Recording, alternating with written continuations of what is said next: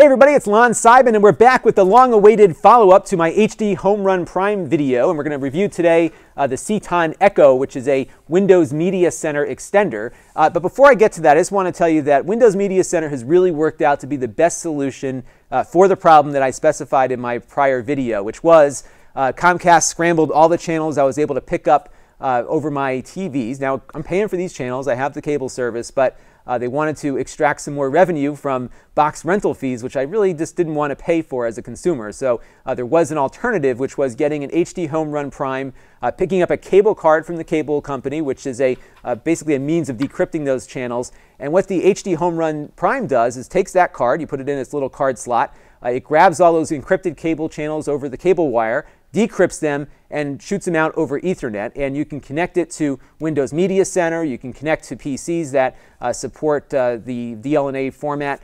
Even smart televisions can connect to the HDHomeRun Prime and tune over the local area network as opposed to tuning over cable. Works wonderfully, and the Windows Media Center just proved to be the least restrictive way to get all of the things working and the easiest for my wife and other members of the family who stopped by to be able to use the televisions in the house, which was the ultimate goal. There are some great Linux solutions out there. It was just a little too complicated on the configuration and the ongoing maintenance, and this seemed to work out the best. So what we've been doing is we have an old Xbox in one room, a new Xbox in another room, but we had one television left that was lacking the ability to easily tune channels. So what we did is we picked up the Ceton Echo, because I was just curious how these Windows Media Center extenders work. So this is it. It's about the size of an Apple TV. It doesn't have much to it. It's got an HDMI port on the back here, so you plug that into your television. Has a USB port for service, and I should add that my first Ceton Echo arrived broken, and I had to get a replacement from Ceton, so it was about a 2-week delay in getting everything up and running. They did try to use this port here, the USB port, to service the device, but it just didn't seem to want to respond to anything. There's an optical audio out. There's Ethernet, and again, this is what I mentioned in the other video. You need to have this hardwired to your local area network. It's not going to work over Wi-Fi. It doesn't have just the amount of bandwidth that these videos, the HD video requires to really function properly. It just doesn't work with anything but regular good old Ethernet. And you got to make sure that even like the power line adapter stuff doesn't work. You've got to just run those wires, make sure you get everything hooked up correctly, and run with it that way, unfortunately. But once you get that done, it's certainly worth it, in my opinion at least. What I do like about the Ceton versus the Xbox is that it consumes a lot less power because it's just powered via USB. It is a 1.6 amp voltage on it, so it's 5 volts, 1.6 amps, but it's a little bit more than your standard USB port. Those usually run at half an amp or 1 amp out of your television, so you probably won't be able to power it off your TV USB, but it does come with an adapter and it doesn't consume all that much power, which is good. I should add though that the little light here where it says Ceton, this thing lights up, it doesn't stop. So you're always seeing their brand staring at you when you're trying to use the remote. This is the remote here. It isn't much, it works. There was some consternation on some of the message boards about it. It's not bad, but I'm sure you can use one of those fancy universal remotes if you want to do that. When you boot it up, I should mention that, by the way, the configuration was easy. You turn it on, it tells you what its little code number is. You go down to your PC and set it up for the Windows Media Center, and you're off and running. Now, in my configuration, I have a laptop that just kind of runs with the lid down in the basement here. That is what basically coordinates all the video and all the channels. So what happens is that the HDHomeRun Prime over Ethernet shoots all of its stuff to the Windows Media Center PC, and that in turn will send it to the proper device. So if I'm watching live television, it's kind of routing through the television, through the laptop first, then it goes to the extender, whether it's this one or the Xbox 360. Likewise, when it's recording TV shows, those recordings record onto that laptop, and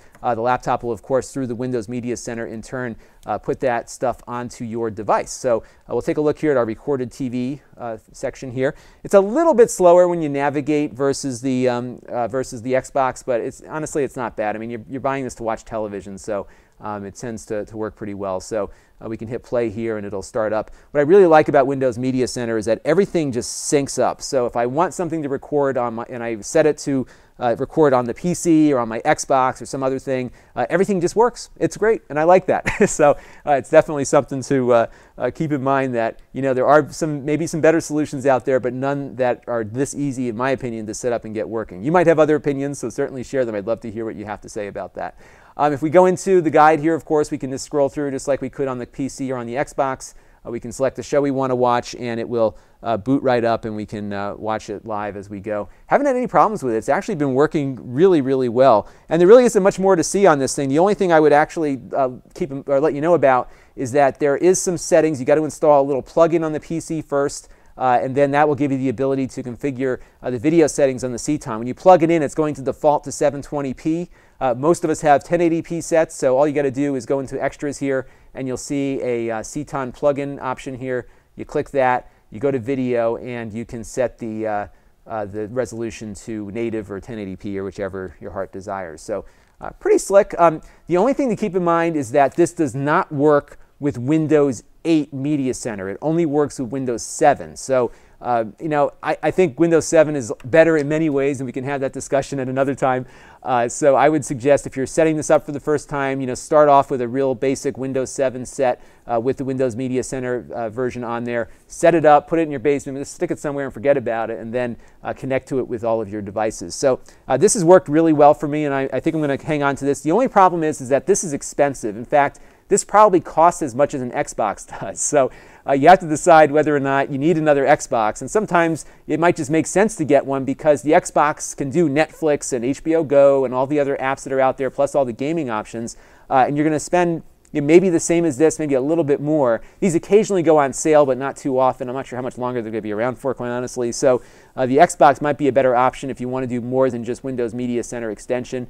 But it works, it doesn't consume a lot of power, and it'll get you up and running pretty quickly. So that's where we're at with all of this setup. The cool thing about the HDHomeRun Prime is that it doesn't care what's connecting to it. So we're not, you know, the HDHomeRun Prime will work with other stuff in the house. So if I bring in a DLNA device, as long as it's got a free tuner available, it will send video to that device. So just because we have Windows Media Center on doesn't mean we can't do other stuff too. So I'll keep experimenting a little bit more as we go. But this is a great way to very quickly and easily get your Windows Media Center extended. There are other ones that have been discontinued. So Linksys has something called, I think it's the DMA 2100.